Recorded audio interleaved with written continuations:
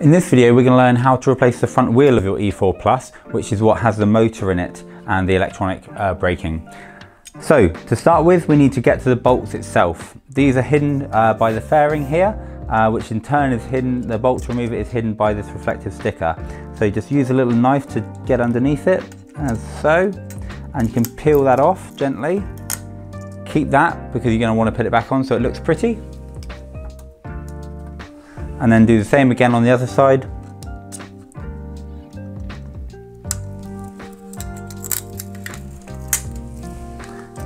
And then you'll see that you have two little grub screws in there that you need to undo to get these plastic parts off to get to the wheel nut itself.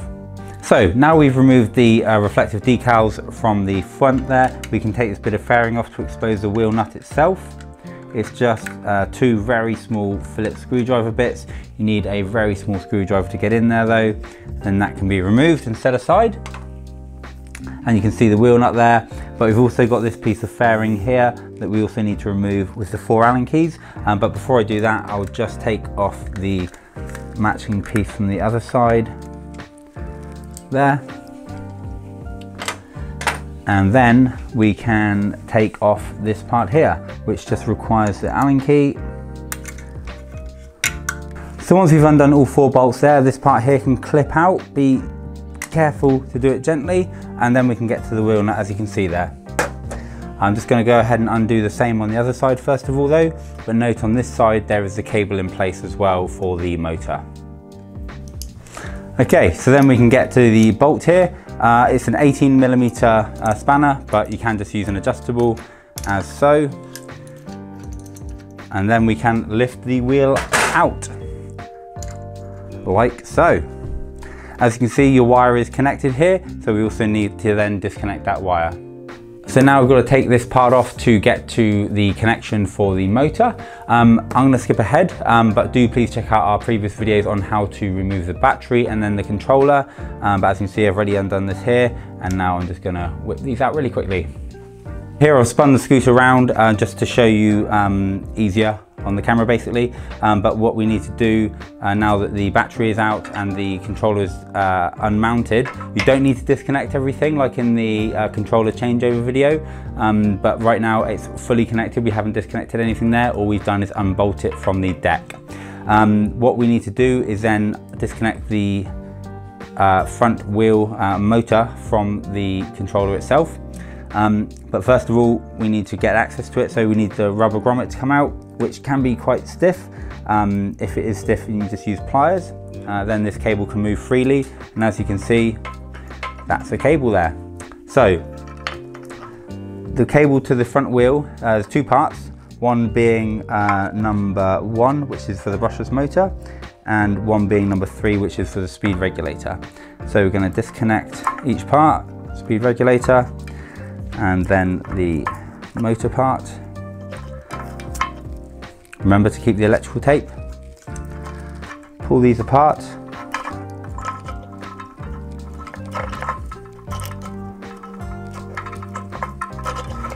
And then the cable can move freely.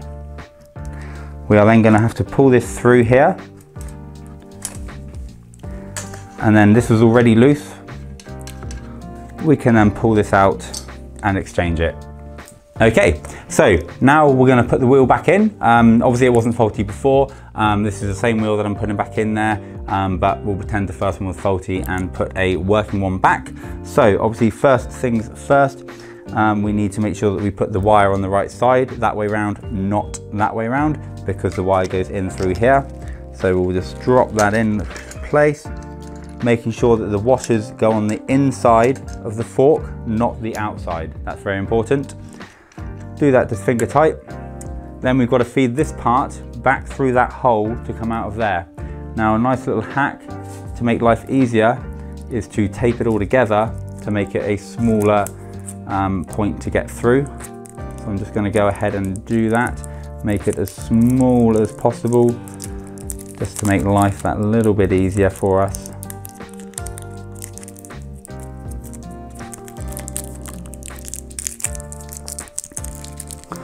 And then get feeding.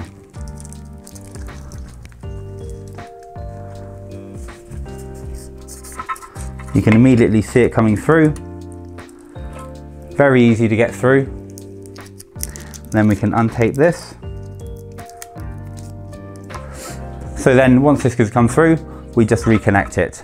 So the white clip for the speed regulator and then the motor. Remember, blue to blue, yellow to yellow, and green to green.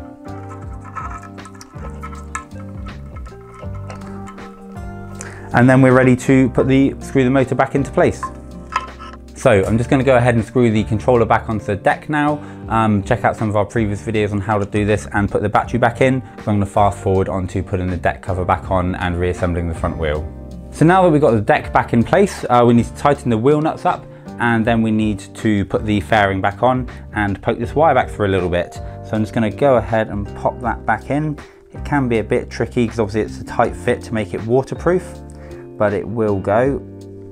Then we're just going to go ahead and tighten up these wheel nuts.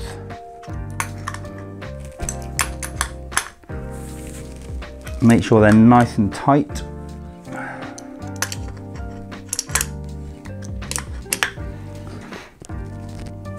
And then we need to put the fairing back on.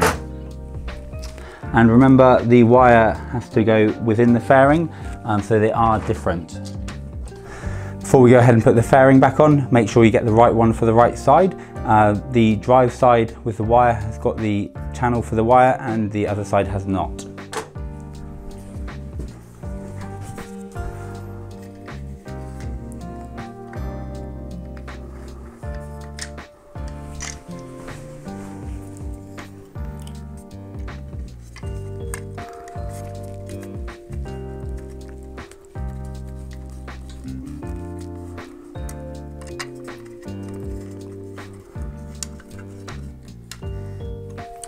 Okay, so with both sides now in place, we just need to put on those last two bits of fairing and then the reflective stickers.